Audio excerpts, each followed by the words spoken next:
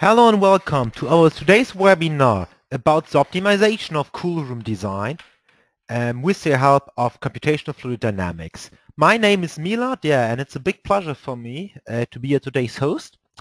And before we start to dive in our today's topic, I would like to introduce myself quickly. I'm working as a product marketing manager here at SimScale for more than 4 years, and in the past 10 years, I've worked in different industries as a simulation engineer and simulation consultant.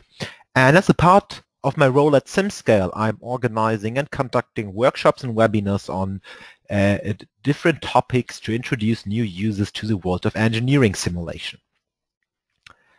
And now let's take a quick look at our today's agenda. So actually this session is made out of 2 parts. At the beginning, the first 10 minutes, I will briefly discuss different aspects of computational fluid dynamics and flow simulation. So we'll discuss what are the actual benefits using simulation. And I will also introduce you to our web and cloud-based simulation platform SimScale. And after that, we will try to understand how fluid flow simulation can be used in the field of cold room and cold storage design. And we will, at the beginning, we will discuss some general things, and we've also prepared a live demonstration for you. So this is a simulation project I would like to discuss with you, which is showing on a hands-on way how to use CFD simulation to optimize the energy efficiency and the performance of a cold room. And finally, we have a Q&A. So whenever you have a question, feel free to write it on the question chat, and I will try to answer the question on the fly or latest during our Q&A.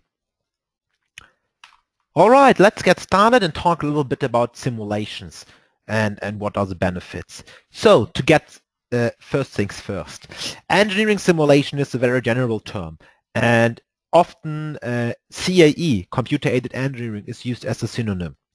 And in the end, there is a lot of different definitions what simulation is, but in the end of the day, whenever we use engineering simulation, the idea is that we replace physical testing with virtual experiments using computers and dedicated software. And therefore, this kind of tools can be very powerful. And one of the, let's say, most recognized simulation tools is CFD, which stands for computational fluid dynamics and can be translated to fluid flow simulations. And in general, using fluid flow simulation has a lot of advantages because it allows us to test the design correctness and the efficiency of our final design without having the need to manufacture a prototype. And a lot of industries, this is quite obvious. For example, motorsport, especially F1 racing, was one of the big drivers of CFD in the past. And for them, it was a great tool because instead of manufacturing and you maybe know, it's the case you don't know, these F1 teams are redesigning the cars from race to race. And usually, if they wanted to improve something, they had to build a model, put it in the wind tunnel, and measure it. And with CFD, they can test a lot of concepts in the early design stage using only a computer. And these advantages can be adapted to nearly every industry. And for every industry, there's some other effects which are important. However, using simulation helps us to reduce our time investment because we don't need to wait for a prototype to be finished, and usually simulation is much faster than physical testing. It also minimizes the risk of failure because usually we can run much more simulations that we can do physical testing. So again and again, we can test and validate our assumptions and make sure our design will last. And all this together finally help to reduce costs and to save a lot of money. And when it comes to the application, as I mentioned, there are a lot of different industries. And at SimScale, we have users from AEC industry, automotive industry, valve industry. Since our today's topic is somehow from the field of architecture, engineering, construction, I would also give you some examples how our customers are using our CFD simulation tool for optimizing building projects and building designs. And that actually starts with HVAC design. So whenever you have an HVAC system inside a house, you can use simulation to optimize it. First of all, you can optimize and validate the performance of single parts like ducting elements, and pipes, but you can also use it to simulate the airflow through the whole system, and even to simulate the interaction between the airflow inside your HVAC system and the room which you want to supply with fresh air. And this can not only be used in terms of performance gain, but also if you want to improve the efficiency. So, and that's also a big application for CFD. Wherever we have airflows and wherever we have specially forced convection, it can really help to understand how to modify the design in order to reduce the energy demand. For example, you can find recirculation spots and stuff like that. But CFD is also used for external aerodynamics of buildings, and if you just think about long bridges or very tall skyscrapers, there the wind and the forces induced by the wind on the facade play a crucial role in the in the static of the building. And using CFD allows you also there to save a lot of money and time and virtually test this, because usually what you need to do is to run a wind tunnel test, which takes a lot of time and costs a lot of money. But you can use it also to really optimize what is happening, let's say on a physical level. For example, you can use it to optimize the thermal comfort inside the room, inside the building, and you can also use it for air quality control and contamination control. From what I've told you, you must think, well, it sounds super nice. And if I tell you now that only 5% of the engineers have access to simulation, you might wonder yourself. However, this has some reasons. And this company, SimScale, was founded 6 years ago. And back then, what we wanted to do is to make engineering simulation accessible to every engineer in the world. And back then, we saw 3 main barriers, which are, the reason why simulation is only a niche tool so far. And one of them was related to the high initial costs that you need to pay if you want to get started with simulation. So with traditional, so-called on-premise simulation tools, you need to buy software license and dedicated hardware. You need to buy expensive training. And in the end of the day, you end up with an initial investment of, I don't know, 40, 50, 60,000 euro, and you have not even run one simulation. And especially for small companies, so if you just need it for certain projects, usually that's not a good business case for the small engineering firms. On the other hand, even if the software and the hardware would be available for free, still traditional simulation tools require a lot of maintenance. So you need someone who is installing a license server. Then you need someone to set up your computing infrastructure, to set up a post-processing visualization infrastructure, and so on. So it's not only related to the tools and the high initial investment, but you also need a lot of knowledge and people who are able to maintain your simulation environment. And the third and final barrier, which I think is maybe the most important, is what we like to call the knowledge barrier. So even if you have access to the tools and someone who can maintain the environment, most of the simulation tools were designed for simulation experts and not for hands-on people like designers who want to use it just as a tool. Yes, and back then we stick our heads together and we came up with a new solution called cloud-based simulation. And so SimScale is the world's first web and cloud-based simulation platform. And that means you just need a standard computer with a standard web browser and internet connection, and then you can run all your simulations through your web browser without need of installing some software. And all the simulation or all the computation power is provided through the cloud, and so this basically puts simulation at the fingertips of every engineer in the world. And now I would like to very quickly discuss some of the main USPs of SimScale and why this is really the going to market tool for every engineer who wants to get started with engineering simulation.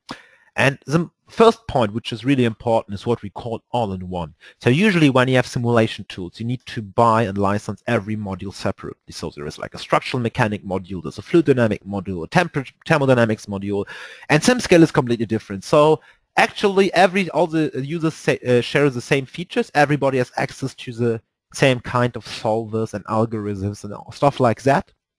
And yeah, you can basically use it for whatever you want. And besides the SimScale, due to its cloud-based architecture, it's super fast and easy. So usually when you run a larger simulation, you need to wait for weeks or even months until the simulation result is computed. And due to SimScale's cloud-based approach, you can use up to 96 computing cores and run simulation from everywhere you want, from every device, any device you want. SimScale also allows real-time support and collaboration. So you can reach out to us user success and support team via chat, phone, or email. And the support infrastructure is directly integrated into the platform, so you can directly share a project with them, show them if something is not working, directly create and share a screenshot inside SimScale.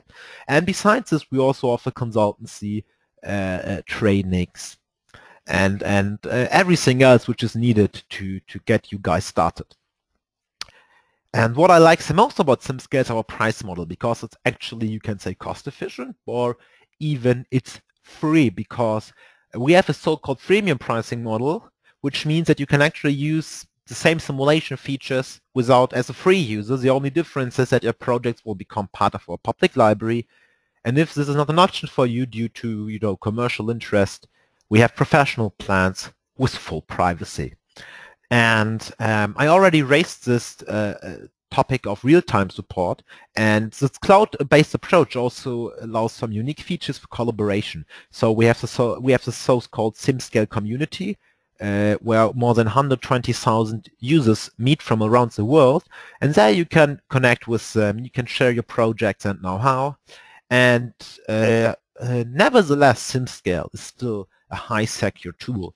So we are encrypting your data twice, and actually we cannot access your data without your permission and your password. All right, and that was my short introduction to the fundamentals of CFD and to SimScale.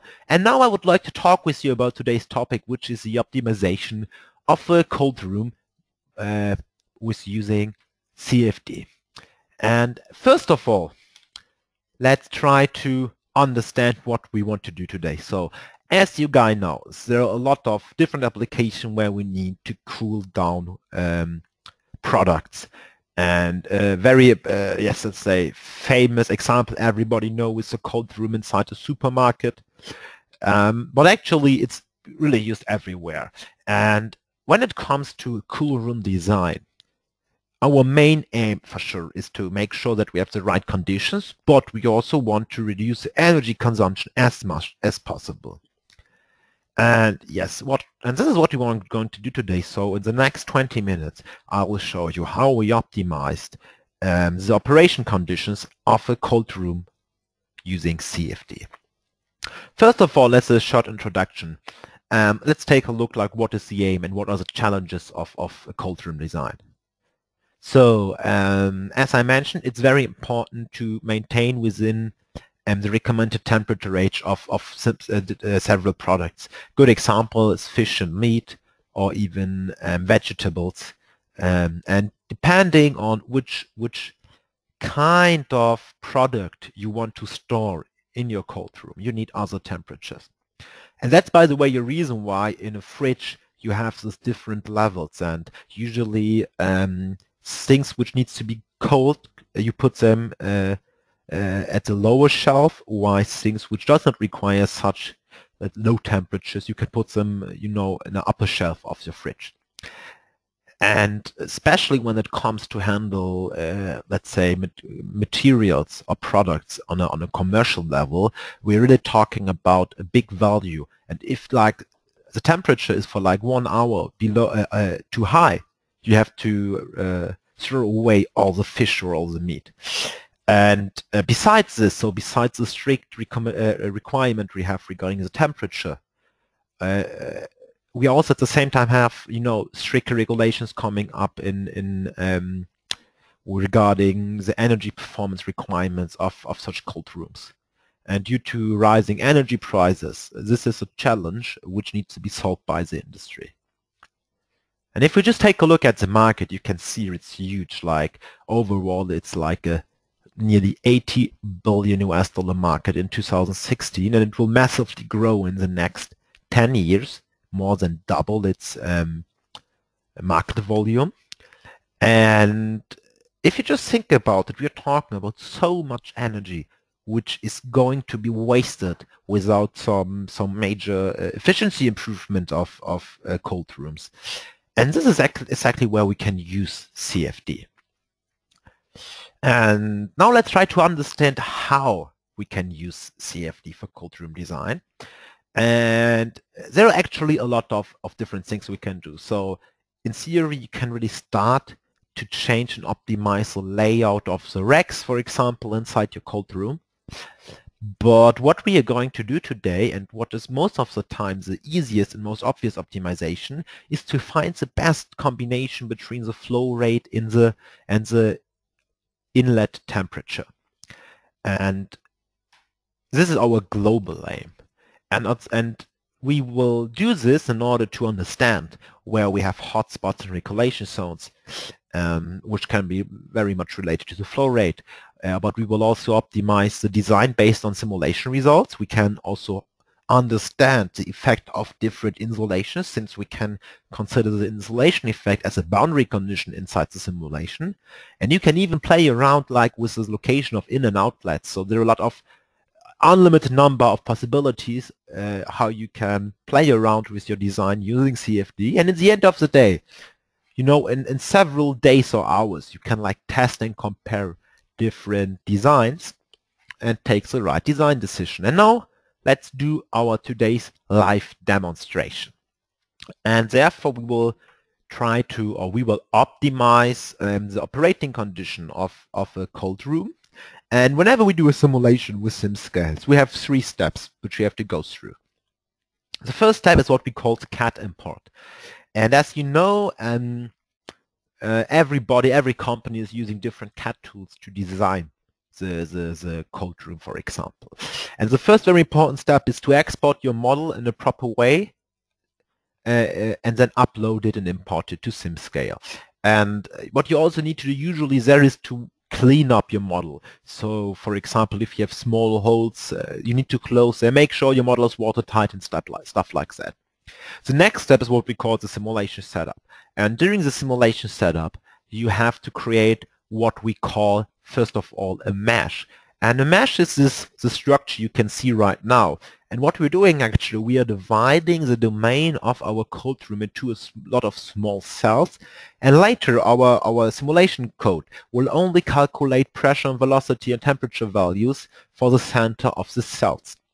And with the density of your mesh, you're controlling, in the end of the day, the local accuracy of your simulation. And you can set up a simulation in your web browser, prepare everything, start them. And yes, after some time, your simulation results are finished. And then you can visualize the results in your web browser. You can download the results and take your design decision. And now let's take a look at our today's case. So this is the geometry we are going to analyze. First of all, you can see we have the room. Inside the rooms, we have different kind of storage racks. And we have some inlets and some outlets. For sure, the inlets are in the near of the ceiling because the cold air should stream down due to natural convection. And first of all, I would like to show you how the simulation project looks on the SimScale platform. Therefore, let's switch our browser tab.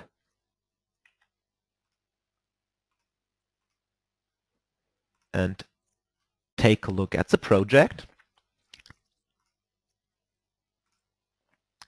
And everything I'm doing here is inside my web browser. And I'm logged in now on simscale.com. And I will open now this project, which was prepared by one of my colleagues. And now you see the SimScale user interface. And everything we do here, just keep it in your mind. It's happening inside our web browser. Okay, and the great thing is that our menu of our new workbench is really guiding you through all the steps. So the first step is to import the CAD model. This is our CAD model of the cooling room. And don't be confused. You should keep in your mind that we want to simulate the fluid domain. Therefore, our model is not representing the walls, but the domain inside the room. And yeah, here you have the outlets the inlets, the racks. And the next step is what we call meshing. And there we have a lot of options. This is a more complex version. This is using this hex dominant parametric mesher, where you have to define all the parameters by yourself, but we also support full automatic meshing. And if we take now a look inside, you can see, for example, that the mesh was automatically defined in the near of edges. So everywhere where we accept to have fast changes of the flow field state. And once this is done, you need to set up your simulation. And in this case, we have created 2 simulations. Let's start with the first one. The first step is to define which mesh you want to simulate. Then you choose a model for your physics, the material you want to simulate, in our case air, and then you define like boundary conditions. So you define that these phases are inlets with a defined flow rate and temperature. These are outlets with a defined gauge pressure, and so on. And once you're done, finally, you can run a simulation. You can see a set of simulation we have run. And if you go inside the simulation, you can take a look at different things which are calculated, like the area averages of temperature, or even at this, you can take a look at the 3D results.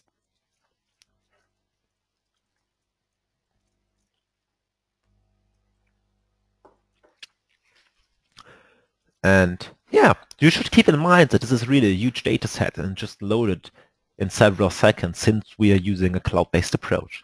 And now we can visualize it by, for example, by creating cutting plane. It's visualizing now the temperature, like we can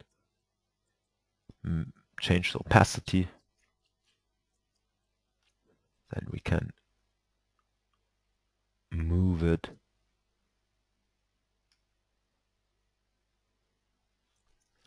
We can change the representation from temperature, for example, to pressure,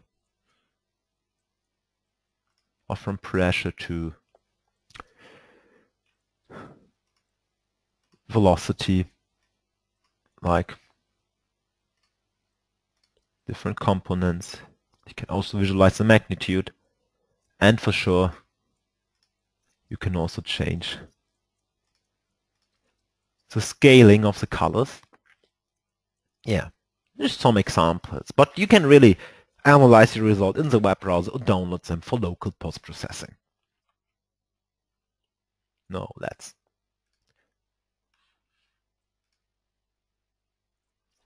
proceed with our simulation. And in this case, we need to define which kind of material should be stored. And in our case, we will choose apple, carrot, and onion, so vegetable and fruits. And the defined temperature range there is between 273 and 277 Kelvin, but the recommended range is small. It's between 274 and 276 Kelvin. And in the middle we have the ideal, the perfect temperature. And yeah, these are the cases we have created. So once we've set it up the simulation, we combined, or we had at all 20 simulations, 20 cases. And the only thing we changed was the inlet temperature and the inlet flow rate. And we have created all combinations. And then we have calculated the average temperature maintained within the room for every simulation. And at the beginning, I mean, what is happening is obvious, because as colder or as more air you supply to the system, it will reduce the average temperature. And now the question is, which of these combinations is the best in terms of performance, but also in terms of energy usage? And sometimes you really get very interesting results that for some defined geometry, some special combination seems to be very efficient of temperature and flow rate, and the other way around. So let's take a look at some of the results. Before we do that, I would to raise one very important point. Whenever we are considering heating or cooling of something, it's very important to know about the insulation model used. And in our case, what we did is that we calculated the conduction coefficient, K. And this is something you can do very easily. We just assume the insulation will be made, or the wall will be made of 14 centimeter of concrete and isolated with nearly 7 centimeter of polystyrene. And you can just calculate the coefficient using this formula on the left, and the effective coefficient is 0.085. And this coefficient was applied towards the outer walls, which are not inlets or outlets, or not parts of the rack.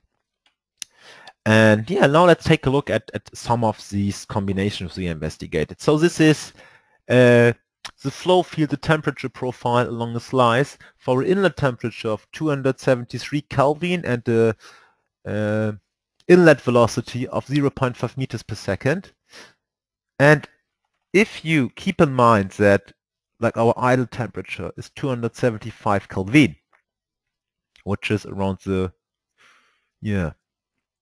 green area, you can see that the whole system is undercooled. So we have this lower area, the temperature is okay, but everywhere where it's yellow or red, it's too high. And if we now take a look at the different slides from top and visualize both temperature, velocity, we can also understand what's the reason. So here you can see how the air is leaving the inlets and distributing, the airflow is distributing inside the plane. And here you can really see, like, we have the small green spots. Do I have a pointer which I can use? Yes. Here the temperature is fine in this green area, but everywhere else it's a little bit too high. Especially here we really have hot spots where it's definitely much too high. And if we take a look at the flow field, we can see that obviously the flow rate is still too low, because as high as the flow rate is, as more will the airflow penetrate, the static air in the room. But at the same time, so we need a kind of critical, we need at least a specific velocity value for the inlet. But on the other time, the amount of, and this is physically not correct, but if you think about it, the amount of cold energy is depending only on the mass flow per second and on the temperature. And now let's take a look at the different slice, which is a little bit higher, and then it becomes, as higher we go, as worse it becomes. And here it's like everything is orange. So, and if you think about it, we're in the middle of the room and everything is much too hot. And you can see we have a lot of recirculations everywhere in the room. And now we have created a threshold which is showing the allowable range. And in the end of the day, we have a very big volume, very big space, which is massively undercooled, as you can see. And it's like 20 to 25% of the whole volume of our cold room. Now let's take another example where we have on the one hand a lower inlet velocity, but also a 3 times of the mass flux. And now it seems to be overcooled, because like everything is cooler than it should be. And if you think about it, this at least uses 3 times more energy than this solution. And it solves the problem, but on the other hand, it's overcooled at some points. And if we now compare again the flow rate, first of all, we can see that we have a much bigger flow field. So with this low flow rate, only a small part of the room we really had the air in motion, and now it's like we have everywhere a big global field. But as you can see, the temperature is not green, it's like too blue, it's too cold. It's basically the opposite now, that we have it's really at the most parts of the room it's much too cold. And if we now take a look at the allowable range, it's just the other way around. We don't have the problem that it's too hot, but nearly everything it's too cool, which is especially a problem for fruits and stuff like that. And now we will use a combination of the same temperature, but again only 0.5 meters per second inlet velocity. And now you can see that this goes in true direction that we want to have.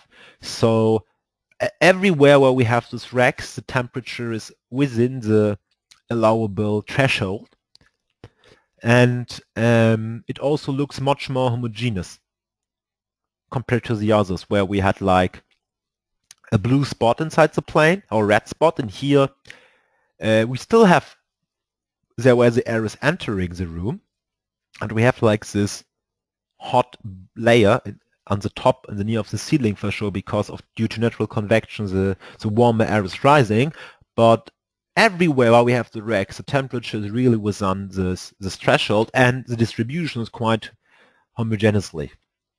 And now let's again use our slices, and here you can see like that, well, maybe beside here where the airflow from the inlets is hitting the first rack, and here where it's a little bit too cold, but it's not as critical, it's still acceptable. Yeah, this is like seems to be the best solution. If we now take a look at the allowable range, like nearly everywhere in the room, the conditions are as desired.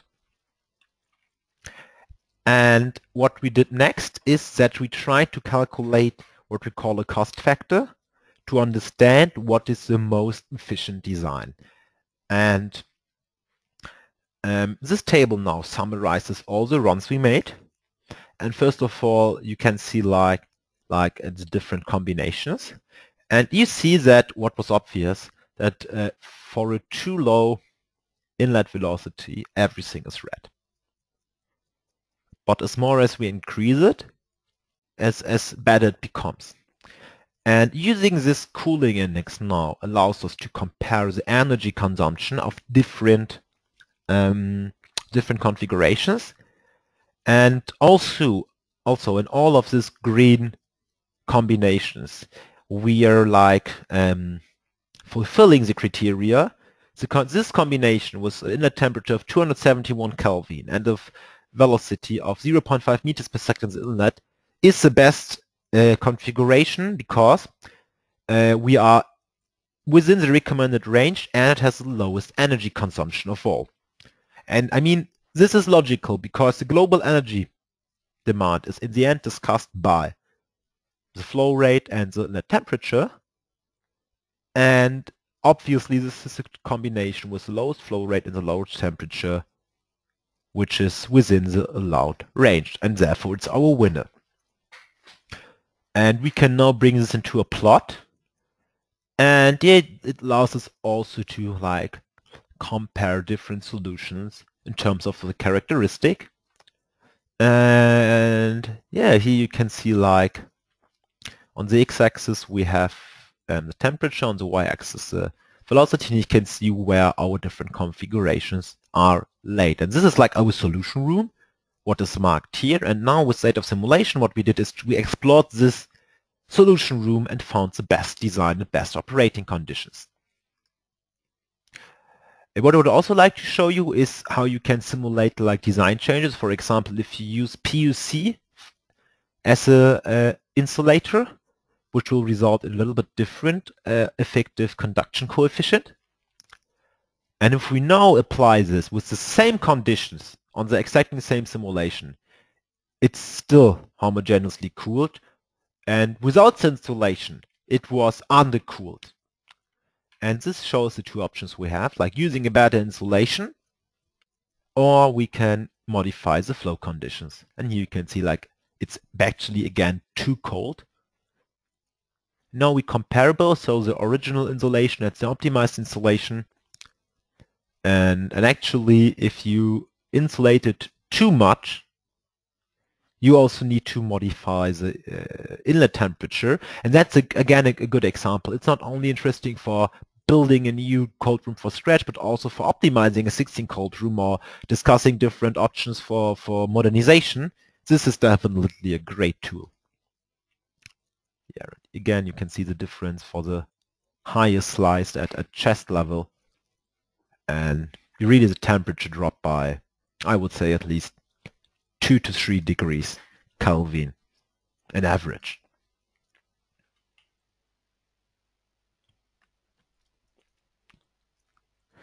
And yeah, this is also a very interesting slide,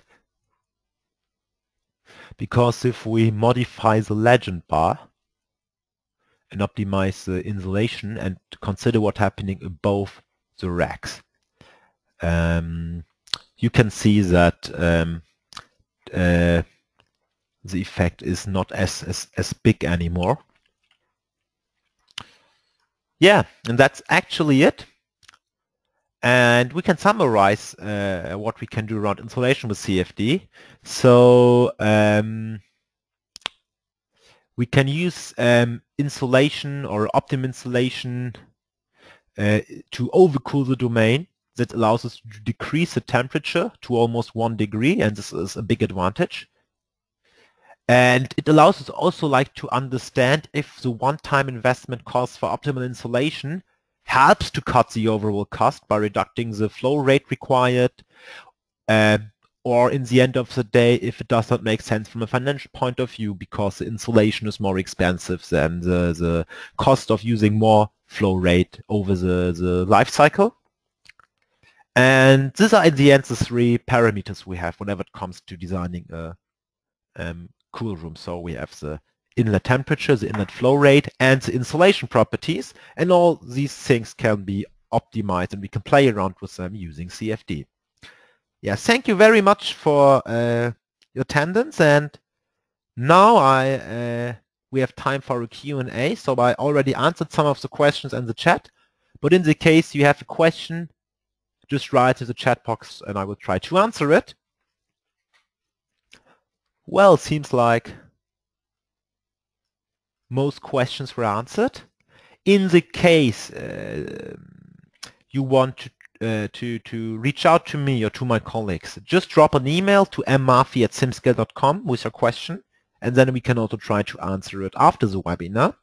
Yes, I would like to thank everyone. It was a great pleasure to be today's host. I hope you learned something, enjoyed the session, and yeah, see you soon. Oh, there is a last question by Ramon. Hi, Ramon. So let me know how I can help you. So what is your question regarding SimScale?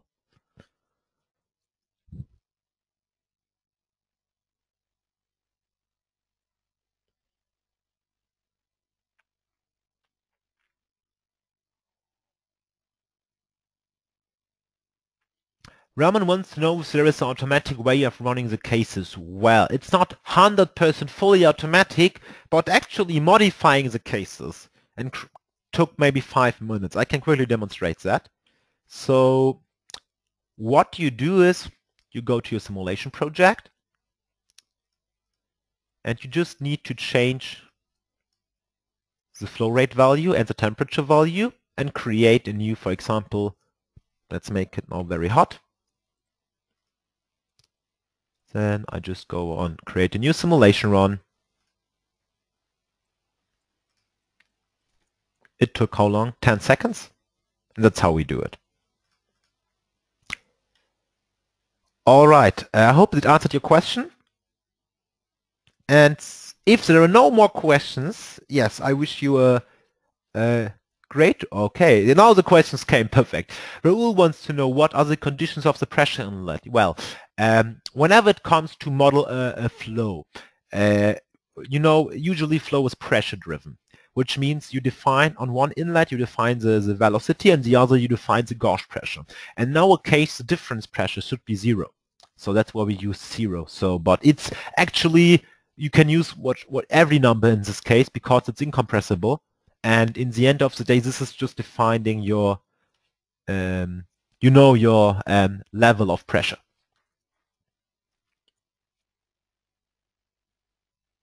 I hope that helped.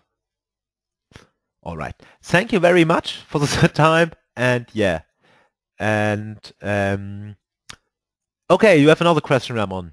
Yeah, let me know. How can I? What do you want to know?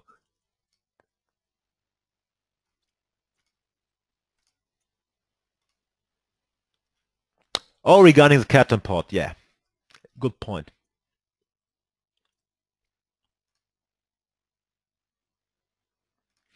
We support a lot of different file formats, so I can show it to you.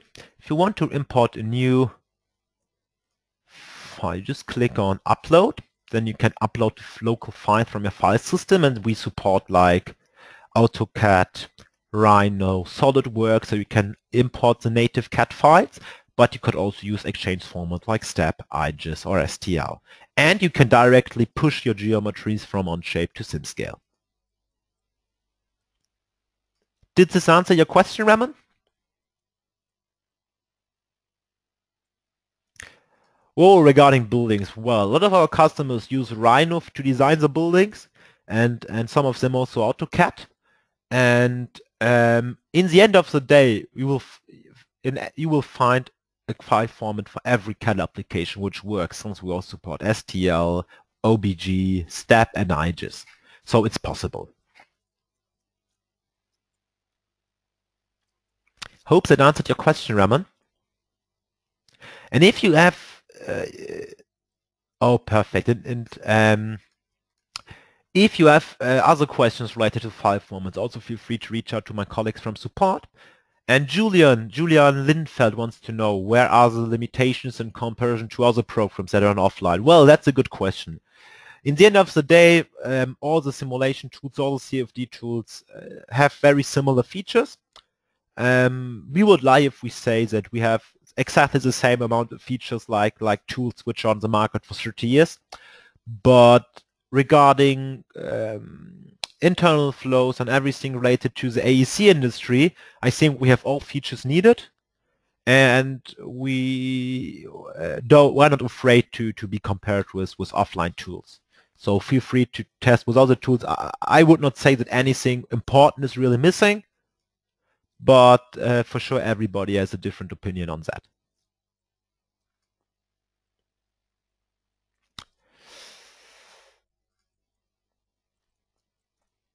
Okay.